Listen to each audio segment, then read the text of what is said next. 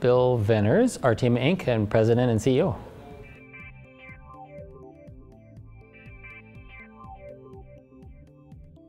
Oh, well, Artima was a developer community website for many years, and back in the mid-90s, we were always looking around for interesting stories, and somehow we caught wind of a release of Scala, and we put a news item about a Scala release. This is in can that be right?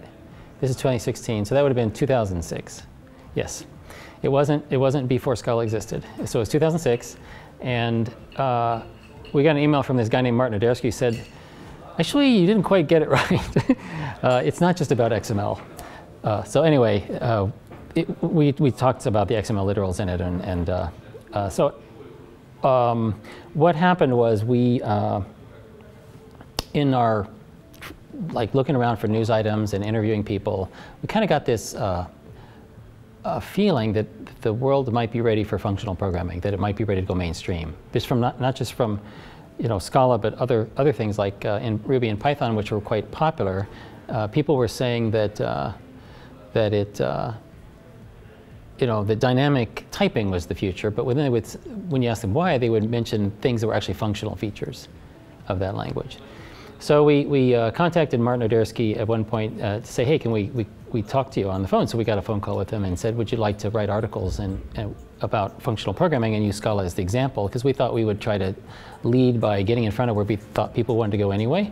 And he said, sure. And he said, I was also thinking there should be a book about Scala. And we said, well, we've been thinking about publishing books. We hadn't done it yet. So we decided, well, why don't we do that together? So that's how the Programming in Scala came about. So I wasn't originally going to be an author, was not going to be an author. It was just going to be Martin Odersky and Lex Spoon, and our team was going to publish it. But it was a huge task, so we needed another author. And then I decided that I would volunteer because then I could go around and promote it. And it would give me more credibility.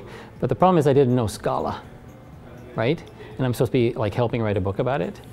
So the way I did two things. One is we had a meeting every week with me and Lex and Martin Odersky, so I got to ask questions. So that was invaluable for like 2 years or a year and a half. I got half an hour to an hour a week with Martin. And then I had this test framework called SweetRunner, and I thought, why don't I port this to Scala just as an exercise, and I'll learn Scala that way, and that's where ScalaTest came from. So I learned by asking Martin and Lex questions, and writing ScalaTest as a way to learn Scala.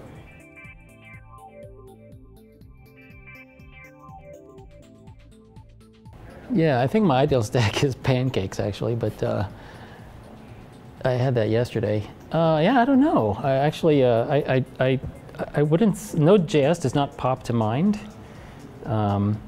So the JVM. I guess I'm an old Java guy, and yeah, I don't know. I don't have a good answer for that. I think things are always.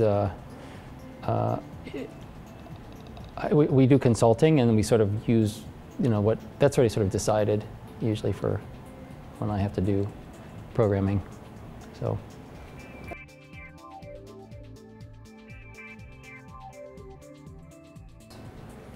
Oh, well, when I go to conferences, because it's kind of like, I go to a lot of Scala conferences, and you see old friends. And I tend to not go to the talks very much because I can watch them later, and I get a lot out of talking to people and meeting new people. I really like, but I think it's quite stimulating to just talk about stuff. And this week it was just really nice to talk to friends. Actually, this is a tough week, so it was good to see people. So I think in particular I can't really pull anyone out, but just the fact that getting together in person is really important part of the community. We do a lot of stuff over the internet and over these, Gitter or email lists or whatever, but getting together in person is really an important thing. So.